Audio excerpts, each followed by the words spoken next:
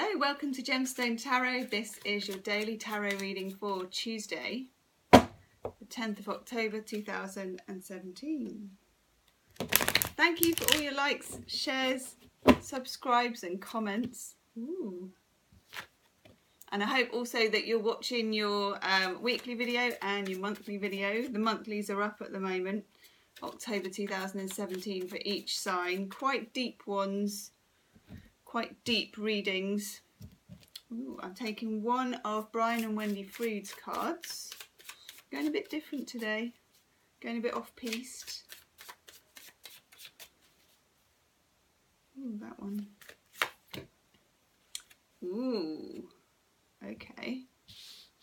I'll have one of these. We're going omelette on it. We're doing an omelette reading. That's where I take a little bit of everything from the tarot fridge and, and throw it in. Okay. Very interesting. What else do I want? One of these.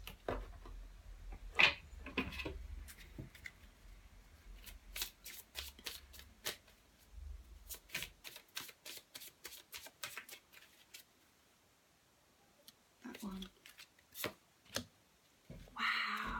I love that one. And one of these. Yes.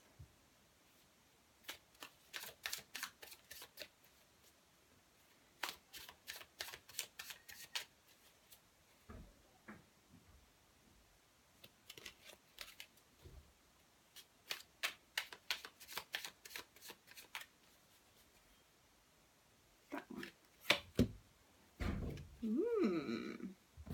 Shifting sands, that's what I'm getting here. Shifting sands.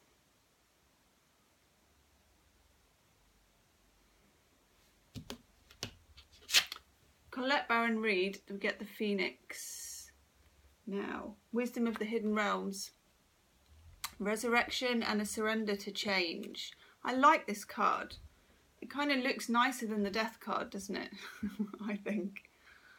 Also, this is my pack where I've got two of these. Two Phoenix in one pack. I don't know if you remember, if you have a look a while ago, I did a reading with 3 cards and 2 of them came up as this one. Was like, you can see my face go, in the middle of it, thinking, what's gone on? These are new. So, the Phoenix. There is an element of sacrifice with the Phoenix. Because obviously something burns and something kind of rises from the ashes. And then we get Chuck Spezzano's Enlightenment card. We get sacrifice again. The relationship card of sacrifice.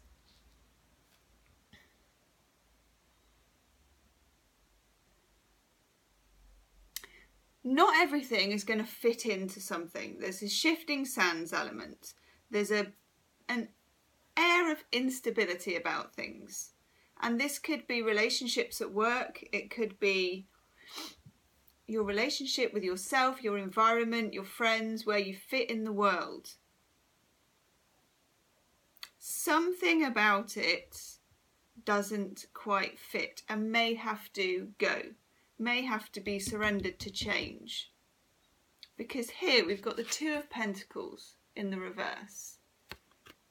You can see in the upright, 2 of Pentacles always has an element of somebody juggling feelings, emotions, people, whatever it is, there's juggling. And when it's in the upright, things are kind of managing to, all the balls are staying up in the air. But as you can see, as is often the case in most tarots, the sea behind this person is choppy. And this is a choppy kind of situation, whatever it is. It's become a bit unstable. We've got the 3 of Wands in reverse as well. Something that was set out to be a certain way, which is the Wands, you know, you stake your territory, next thing you do would be the 4th one, then you'd put the roof on. Something that's set out to be a certain way may not go that way. It may not be the best way for it. It may not be the best thing for you to do. There is some element of what you wanted out of a situation that you may have to lay down as a sacrifice, and that's what that is. If it's a personal relationship, it may be that you were holding out for something and you decide that you need to surrender whatever that need that you had was for the good of the relationship. In a long-term relationship, that has to happen sometimes, doesn't it? It's compromise. It could be in work as well, in a work relationship or a work scenario. Something you were holding out for is not going to fit. You know, if you push it and push it and push it, it just is a square peg in a round hole. If you let that go, the way opens up to something new. And then we get the Queen of the Day. This is a gorgeous card. This is a card of blessings. I don't know if you can see it from here. It's almost like she's sort of blowing the blessings out of her hand. This sacrifice, or this letting go of a need or a want or a desire, which is a better way of putting it, could be a blessing. Sometimes we do this, it blows oxygen onto something and it blooms.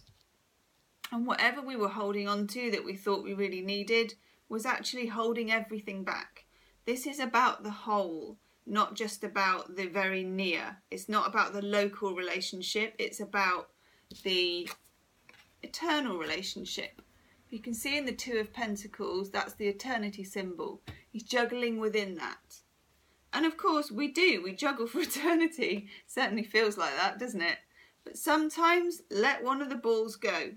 Drop the ball, drop the ball. I want one of these.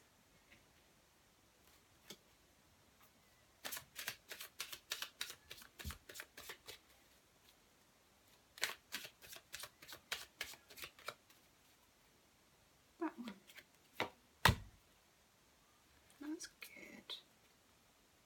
I like that one. And we get go the distance. And this is about being in it for the long game. Again, it's about the whole.